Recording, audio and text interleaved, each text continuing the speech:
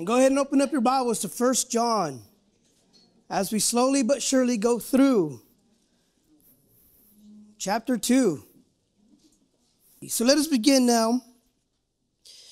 Verse 16, for all that is in the world, the lust of the flesh, the lust of the eyes, and the pride of life, it's not of the Father, but is of the world. And the world is passing away and the lust of it, but he who does the will of God abides forever. Little children, it is the last hour. And as you have heard that the Antichrist is coming, even now, many Antichrists have come, by which we know that it is the last hour. So the hope tonight is to finish what we started, talk about the Antichrist, and then next week we'll talk about the little Antichrist, or rather the spirit of the Antichrist. Tonight's study, it's called Do Not Be Deceived. Now, I'm having a hard time with my stuff coming up here, so I'm going to be doing a lot of this. I hope you guys don't mind seeing my back, but it is what it is. So every temptation from the enemy and from the world will fall under these three categories that we just read, right? The lust of the flesh, the lust of the eyes, and the pride of life. You can pretty much, every single temptation that we struggle with can be numbered to, can be traced to, can be tracked down to these three things. And so John tells us that those three things is not of the Father. They're not of the Father. And sometimes we can feel like that. Lord, why are you letting this happen? Why are you tempting me? And James tells us, God does not tempt us. He does not tempt us at all. He cannot be tempted himself. And what he says is we are tempted because sometimes we allow ourselves to be tempted. Because sometimes we put ourselves in situations that we shouldn't be in. And we see things and we hear things and we put ourselves in places that lead us to a bigger setup or a slippery slope, and we put ourselves in a situation that we shouldn't be in. And so God knows that we have a fleshly, bodily nature, physical needs that feel good when satisfied. You know, God has given us that ability. Yet it is not in God's nature to influence us through the lust of the flesh. And God knows that we have eyes and that appearance means a lot to us. But God always looks beyond the outward appearance, and it is not in God's nature to influence us through the lust of the eyes. God knows that we have emotional and psychological needs to be wanted and to accomplish things, and He made us this way. But it is not in God's nature to influence us through the pride of life. So these three things that we are constantly battling is not of the Father. Now, the devil knows this too. So let me read it to you like this. The devil knows that we have a fleshly, bodily nature and physical needs that feel good when satisfied. And it is his plan to influence us through the lust of the flesh. He knows we have eyes and that appearance means a lot to us. And it is his scheme to influence us through the lust of the eyes. He knows that we have emotional and psychological needs to be wanted and to accomplish things. And it is his strategy to influence us through the pride of life. As God has created us, the enemy knows us. He knows that we respond to the lust of the eyes and to the lust of the flesh and to the pride of life. He knows that. And so he'll put things that will entice that. He will put things before us or in our minds or whatever to try to cause us to bite on any of those three things. And so John tells us, be aware of the world, be aware of Satan. And really what he does is he puts the Father versus the world, because we're talking about the light of the Father, walking in the light, and the love of the Father, and that is walking in his love, which means loving one another.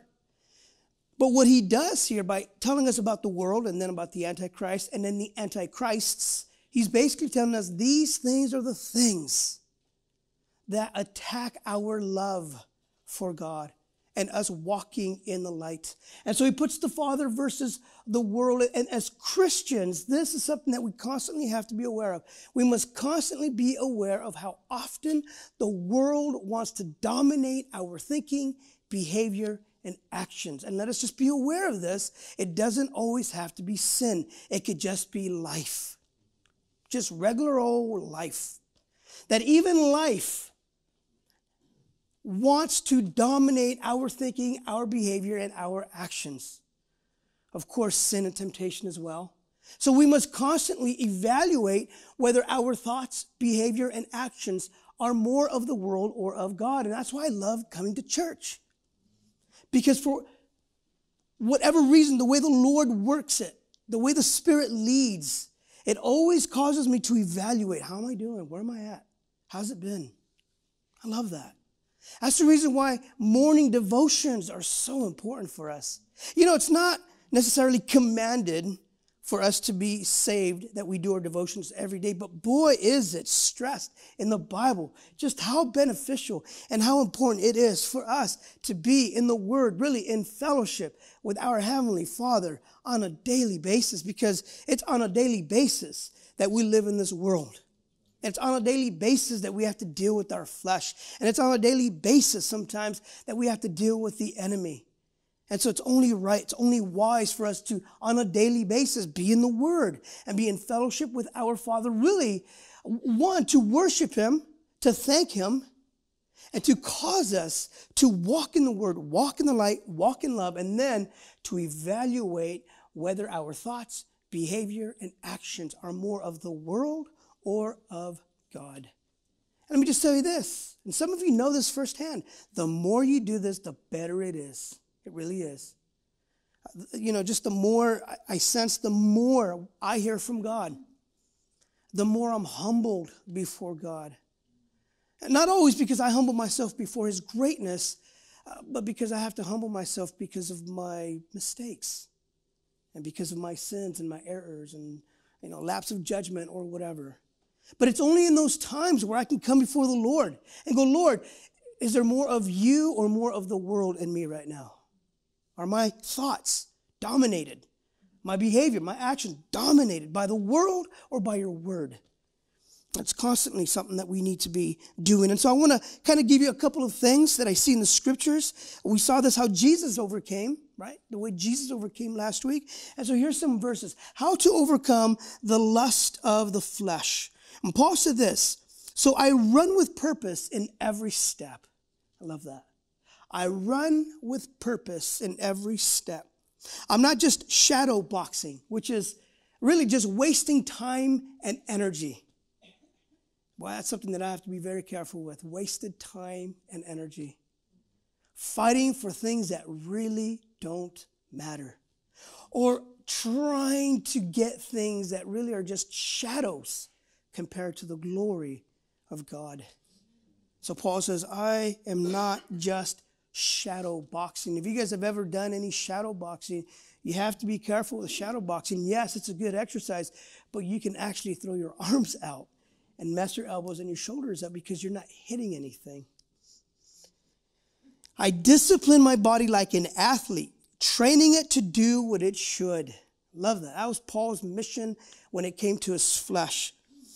That he had a purpose in every step. He wasn't wasting time or energy, and he was training or disciplining his body like an athlete, training it to do what it should. So how do we overcome the lust of the flesh?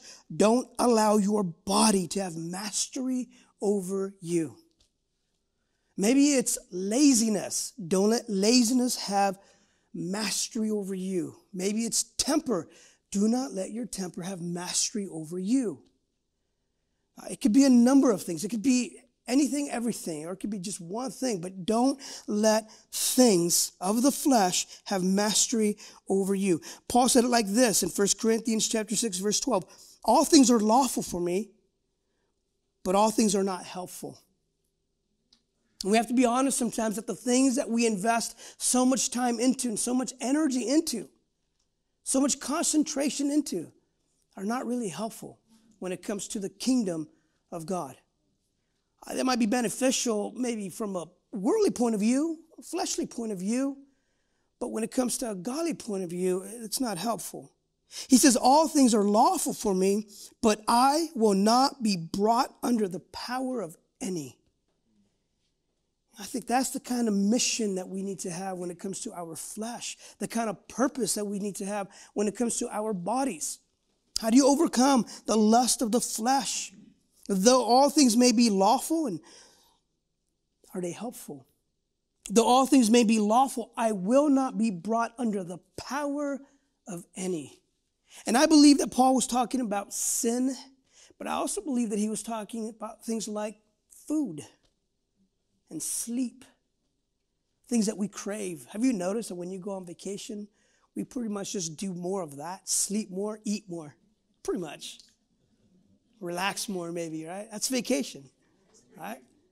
And amen. Praise the Lord. God, thank you, Lord, for vacation or Sabbaths, Thank you, Lord, for Sabbath. The Lord wants us to rest. But even in resting, the Lord says, in your day of rest, Sabbath, honor me. Because sometimes just one day off is enough for my flesh to get riled up and lead me into a slippery slope.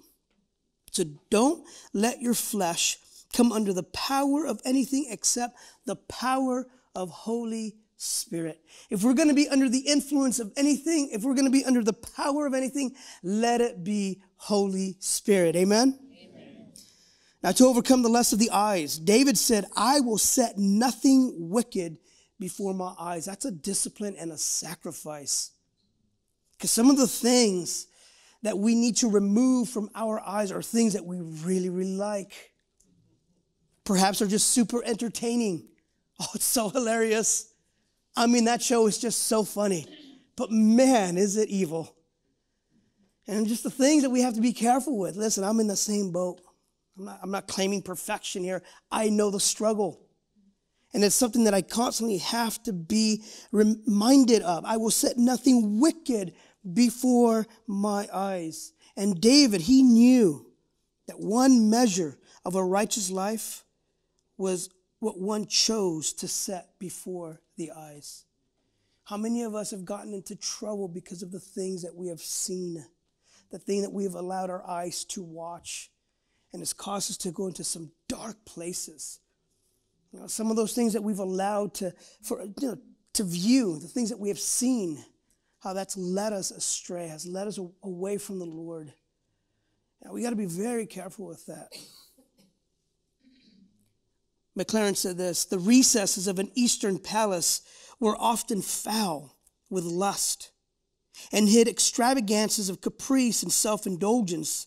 But this ruler, talking about David, will behave there as one who has Jehovah for a guest. And that's just the way that's what David meant when he said that.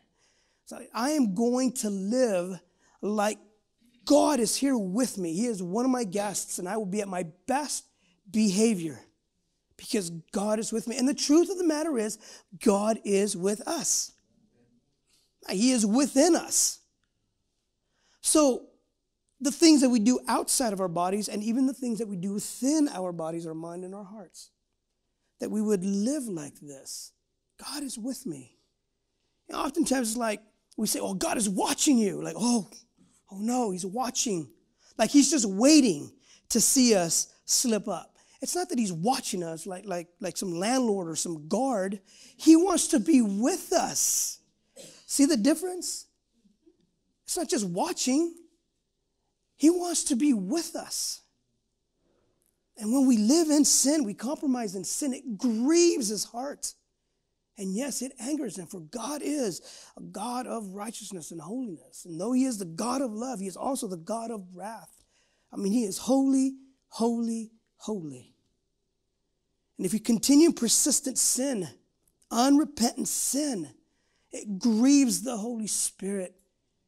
It offends our Heavenly Father. It hurts him, breaks his heart. And really what we're doing is we're slapping Jesus as he's dying on the cross for our sins. Or the way Paul puts it, trampling upon the blood of Jesus Christ. Understand that trampling over something in those days, in that region, even today, was the ultimate insult. To trample something underfoot, because they considered underneath the foot the dirtiest place of the body.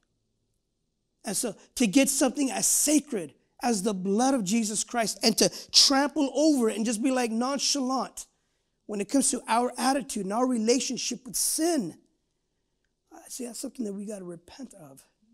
I mean, the church at large really needs to repent of that. There has to be more godliness and less worldliness. Job said, I have made a covenant with my eyes. Why then should I look upon a young woman? For what is the allotment of God from above, and the inheritance of the Almighty from on high?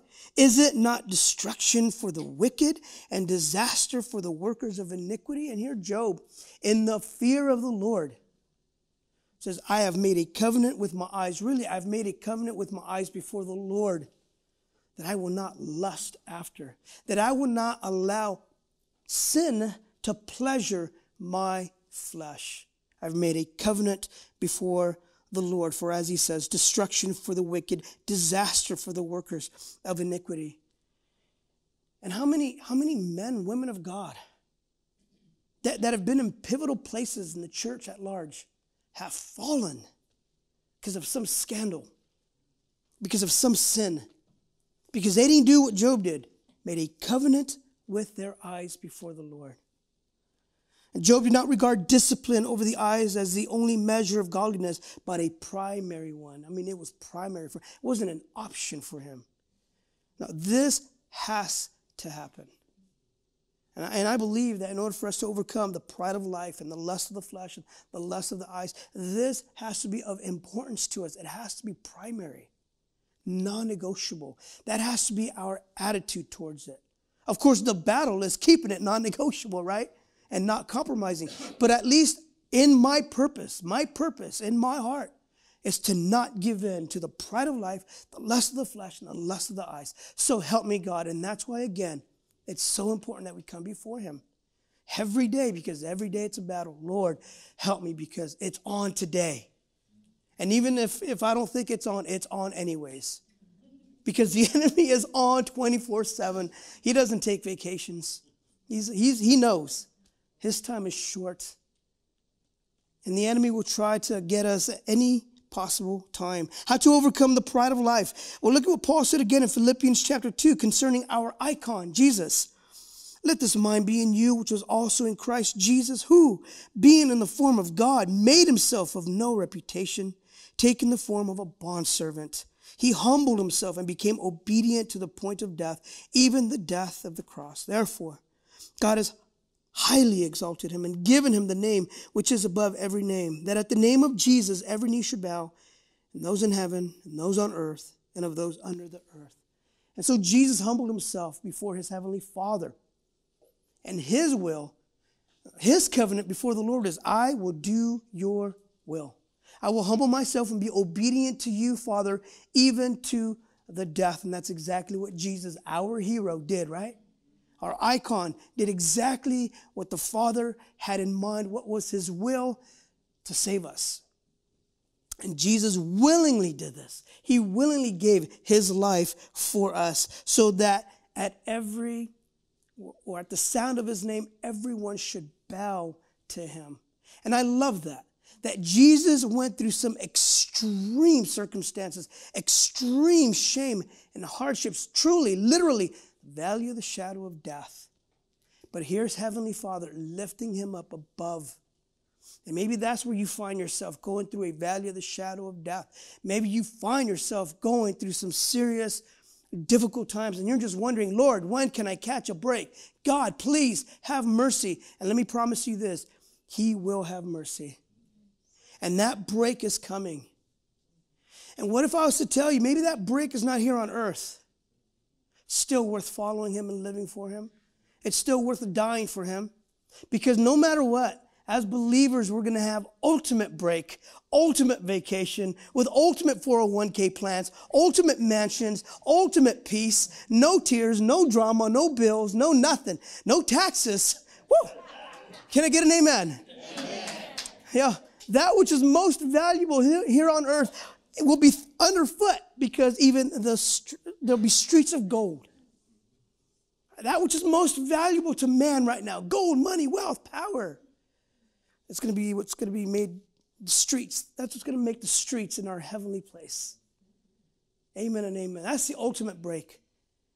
And that's what's going to keep you going forward as you continue going through struggles in life. Because life can be a struggle. So overcome the world. And just like John said in verse 17, and the world is passing away.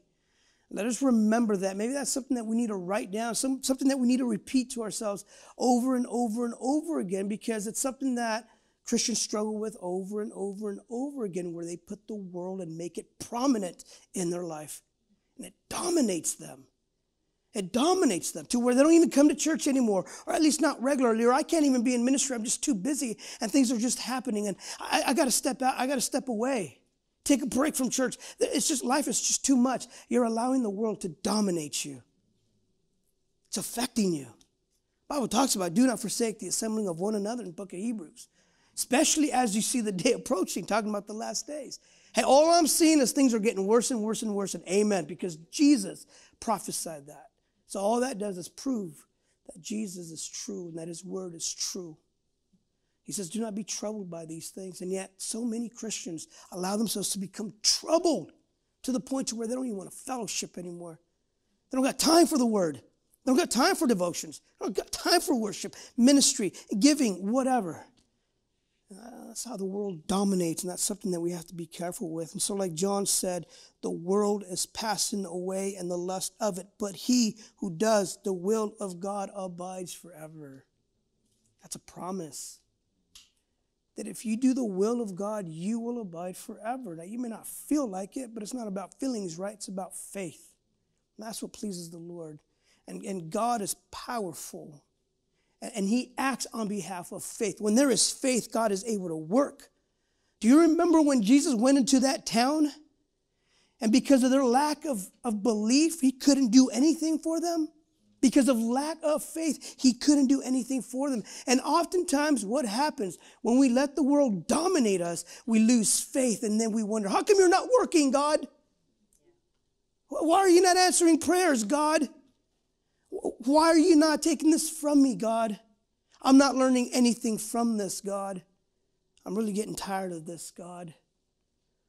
That's because of the lack of faith. But let me tell you something. You put your faith in Christ. We talked about this a couple of weeks ago. Even as tiny as a mustard seed, God can work with that. So have faith in your troubles this evening. Have faith as we see the things happening around this world. As you watch the news, and well, there's always bad news, right? Bad news sells. And we are strangely attracted to bad news. Yeah, once in a while it's good to hear a nice little story, like that little kid, they got caught. Did you hear about that little kid that got caught doing a good thing? What did he do? He saw the flag and he went up to it and he pledged allegiance to the flag, and it was cute. He got to be on Fox News with his dad and so forth, and amen. All right, let's go back to the bad stuff. But the world is passing away in the lust of it. Amen and amen. For any of us here that are just tired of battling, I get it, right? The frustration. I'm going to call it a godly frustration.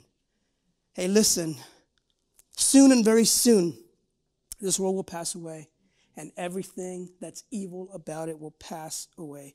But know this, meanwhile, he who does the will of God abides forever.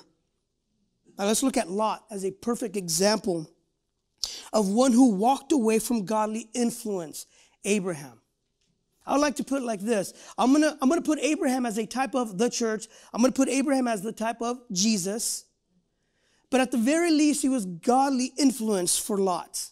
And Lot, well, he walked away from godly influence because he saw a business opportunity to make money, to keep his money, to have power, to attain power, maybe to become greater than Abraham because he saw how much Abraham was being blessed. And he's just like, man, I want to be like that. Not realizing that Abraham was submitted to the Lord, given a tenth of what he owned to the Lord. Everything was onto the Lord for Abraham. But he walked away from godly influence when he chose to pitch his tent towards the wicked city of Sodom. Which you got to understand, that region, Sodom and Gomorrah, was prosperous at that time. It was the city to be in if you wanted to make money. It was happening. It was super liberal, way advanced, quote unquote. And it was beautiful. I guess you could say like a vacation destination.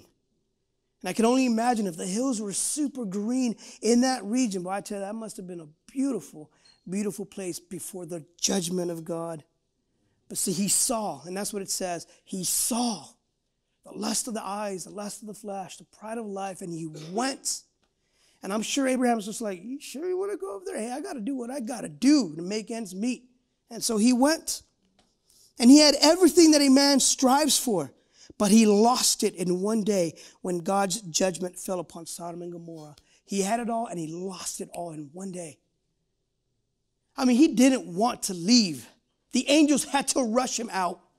Why? I believe because he was attached to the things that he had worked so hard for. And again, that's what happens. There are some things that we work so hard for that we will not give those things up when it comes to service or ministry or even walking with the Lord. And in the process, you know the story of Lot. He lost his wife in the process. Now, she was really attached, probably living the good life.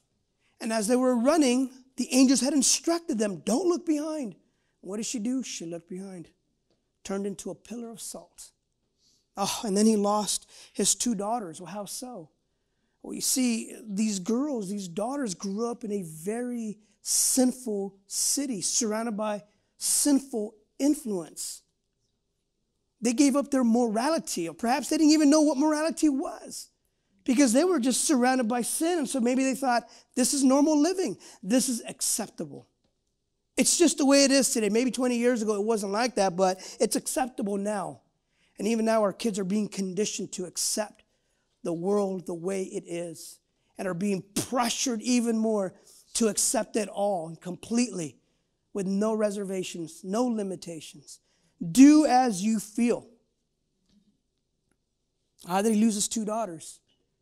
Well, I mean, they were hiding in a cave and they began to get worried that they would not be able to have something meaningful, which for them was having kids, being married, having a husband to protect them. Because as far as they knew, anyone and everyone that they knew had been killed. Sodom and Gomorrah. And so what did they do? They got their father drunk one night and they committed incest with their drunk father.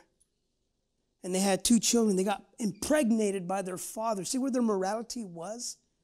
Or should I say the lack of? And they gave birth to Moab, and I'm just going to say Ammon.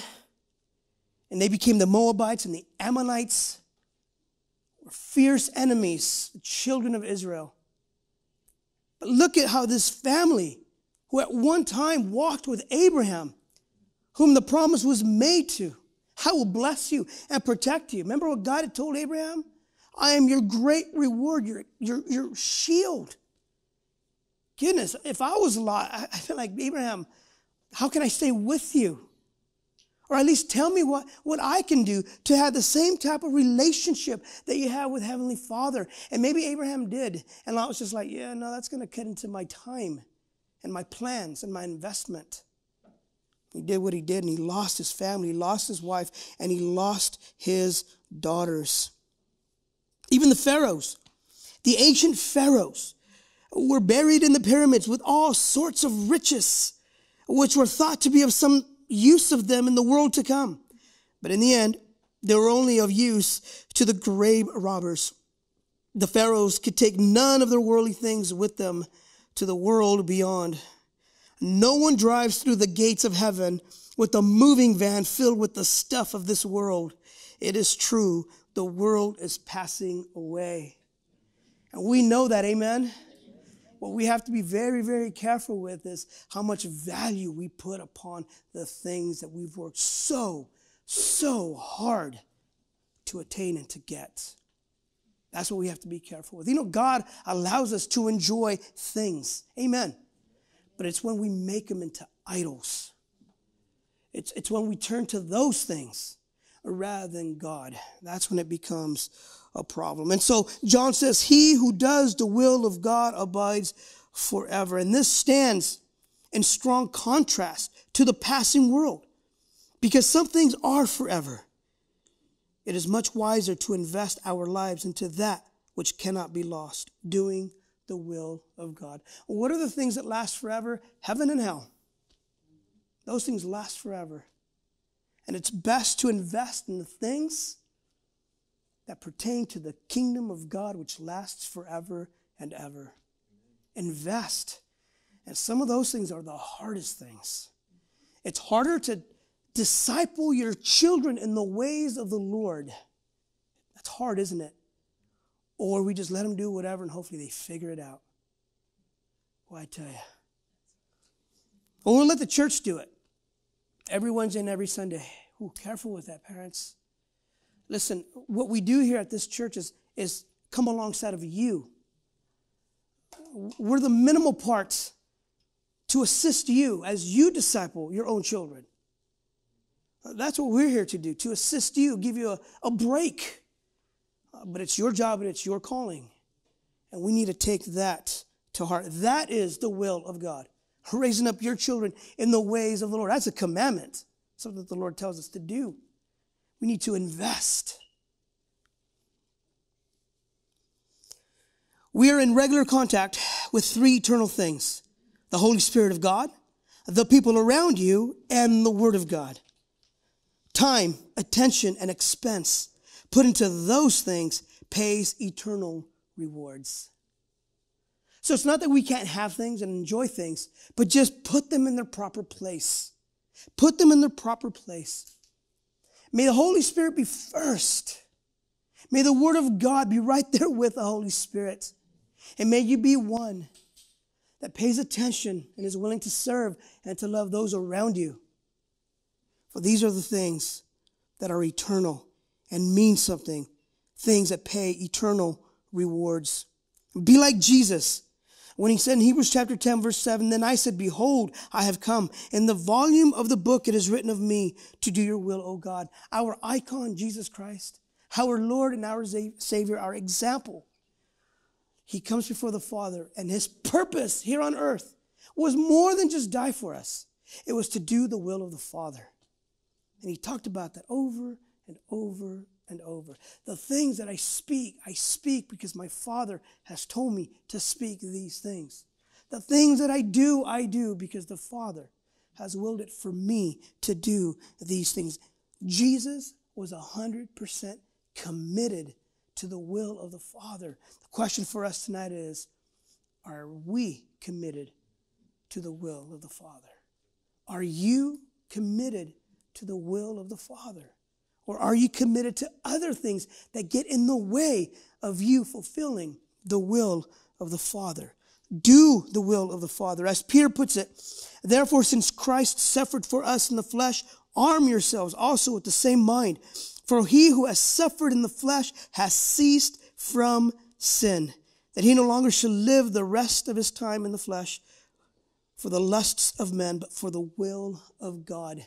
You know, when we gave our lives to Jesus, when we came to the cross, we gave up the lust of men for the will of God. That was the trade. Here's my lust, my pride of life, lust of the eyes, lust of the flesh, for a new creation, no longer dominated by those things. But I like that he says, for he who has suffered in the flesh has ceased from sin. And for those of us that are truly pursuing holiness, you know that there is suffering involved when we have to deny our flesh. Those times when we don't give up and we don't give in. And so we fight and we fight and we pray and we pray and we worship and we worship. And we call people, pray for me. I'm struggling right now. I'm being so tempted. It's crazy. I feel like I'm about to give in. Pray for me because I'm fighting hard right now. Man, there is suffering, isn't there? There's suffering. And what God is saying is it's worth it. It's worth it to suffer. To do the will of God. It's worth it to suffer. To put our flesh in check and to cease from sin. It's like detoxing. I don't know if you've ever seen anyone detox from drugs or alcohol or even cigarettes, but it's no joke, and there is suffering involved. And having been a part of that myself and assisted people as they go through kicking heroin, alcohol, we constantly have to tell them it's not going to last forever. This will pass, man. You just got to keep at it day at a time. Boy, and I tell you, the temptation to give in and to give up is so in their face. But then it passes. The shakes, the withdrawals, the sickness passes. And boy, I tell you, to see someone kick drugs, tobacco, alcohol, you see them on the other side, it's like, man, whoo. Man, I'm glad I'm right here right now. Boy, that was a tough time for them. A tough time. And life can seem like that, right? Do not give up. Do not give in. Therefore, do not cast away your confidence, which has great reward. Maybe that's how you feel, man. You feel like you're just detoxing. I'm trying to do this Jesus thing. I'm trying to do this regular church thing. I'm trying to serve people. I'm trying to forgive my enemies. I'm trying to love people. I'm trying to really do this Jesus thing. But man, I'm struggling. I'm going through withdrawals. I miss certain things of my life.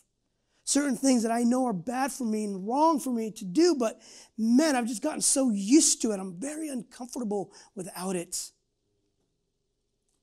We get to that point where we're like going through withdrawals. So the author of the book of Hebrews says, do not cast away your confidence, which has great reward. For you have need of endurance, so that after you have done the will of God, you may receive the promise for yet a little while. And he who is coming will come and will not tarry. Our deliverance is coming. And maybe for some of you, as you go through what you're going through right now, your deliverance is coming. Have confidence in the Lord. Increase your faith in Jesus. And if you're having a hard time with that, then pray that honest but true prayer. God, help me with my unbelief. Man, I'm struggling with just that. And he will. Do you believe that he will? Do you believe that God loves you? Do you believe that he exists? Do you believe that those who are in Christ Jesus, his heart is for them. He's for us. If he is for us, who could be against us? And to just have that kind of confidence, to run with such confidence. Well, what can the enemy do to me? What can this world do to me with that kind of confidence? But yeah, just for a little while, we will struggle. We will go through tough times. But he is coming, and he who is coming will come, and he will not tarry. Now, may the God of peace, who brought up our Lord Jesus from the dead, that great shepherd of the sheep, through the blood of the everlasting covenant, make you complete in every good work to do his will, working in you what is well pleasing in his sight, through Jesus Christ, to whom be glory forever and ever. Amen. I love that. Because at first we can read this and go, oh yeah, I know. I'm supposed to do the will of God. Okay, I'm trying to do the will of God. But here, the author of Hebrews tells us that we have assistance in that. We're not alone in this. It says, he will make you complete in every good work to do his will. Did you know that God wants to assist you to do his will?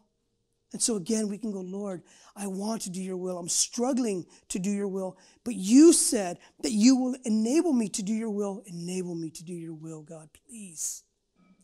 And he will make you complete in every good work to do his will, working in you. And oftentimes we get caught up with me. I'm working on me right now. Wrong. Let him work in you. Us working in us is temperamental. It depends on how much it hurts, and then I'll stop. You know what I mean? Like, me working on me, if it's painful, I'm done. If it's too hard, nah. If it requires sacrifice, no.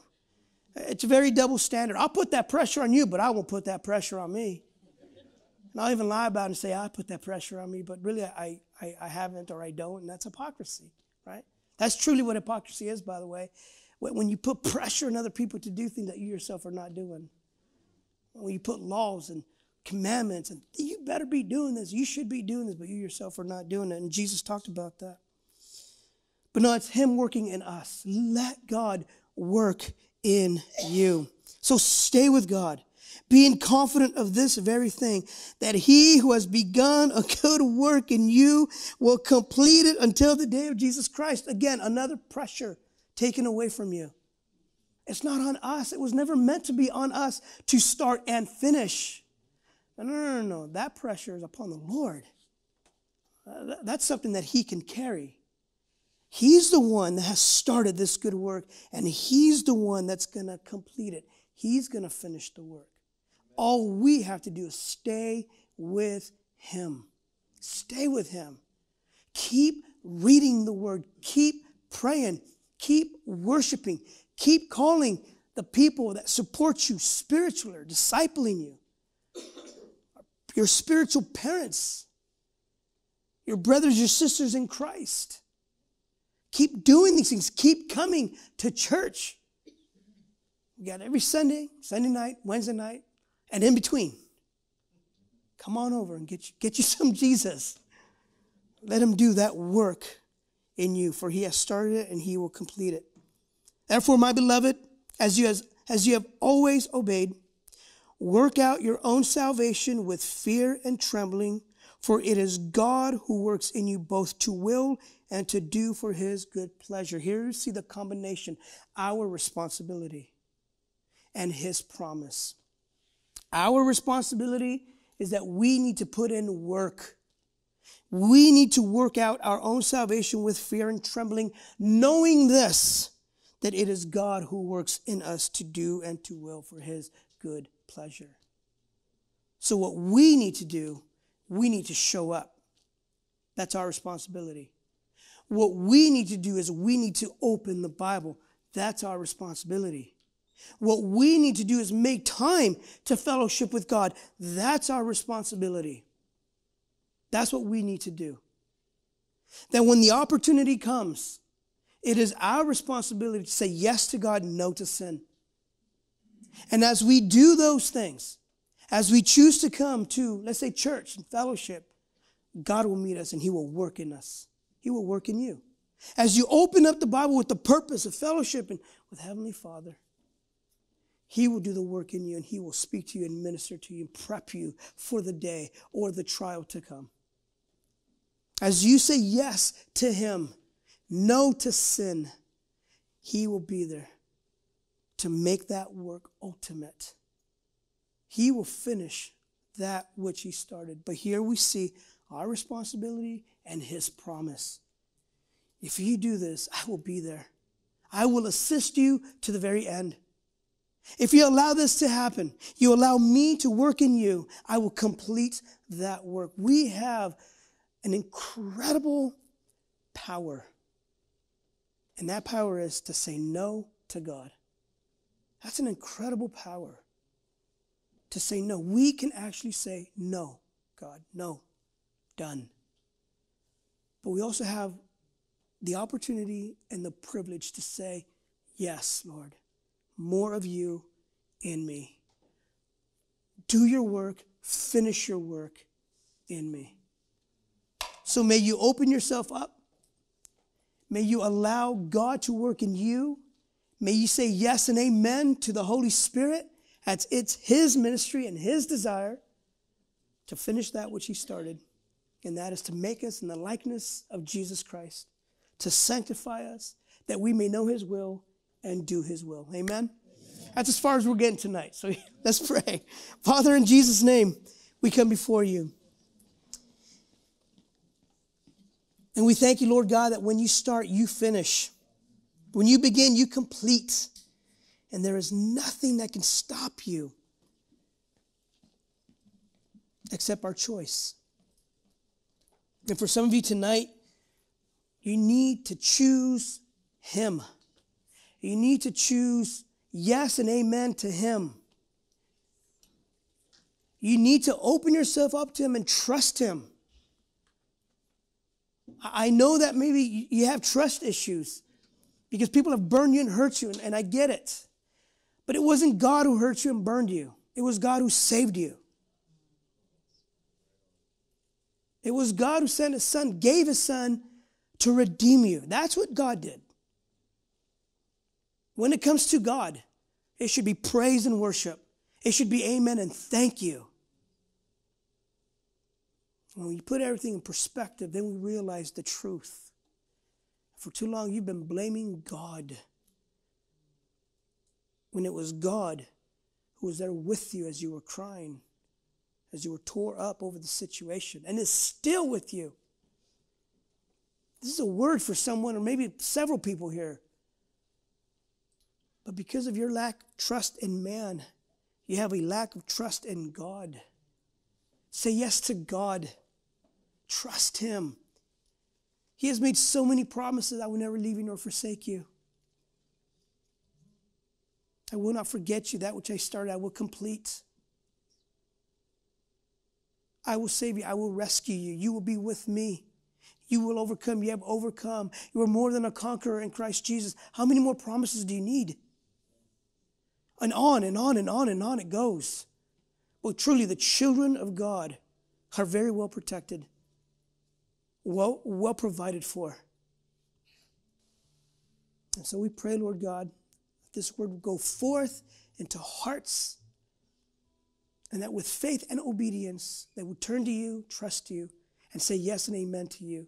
And for the rest of us, Lord God, that we would be an encouragement, that we would continue, Lord, making time for you, allowing you to be priority in our lives. The word, priority. Holy Spirit, priority. People around us, that we would love them as you have loved us, priority. To walk in the light, priority. Empower us, Holy Spirit, to do this. For it is you working in us. In Jesus' name we pray. Amen. Let's stand for this last song, please.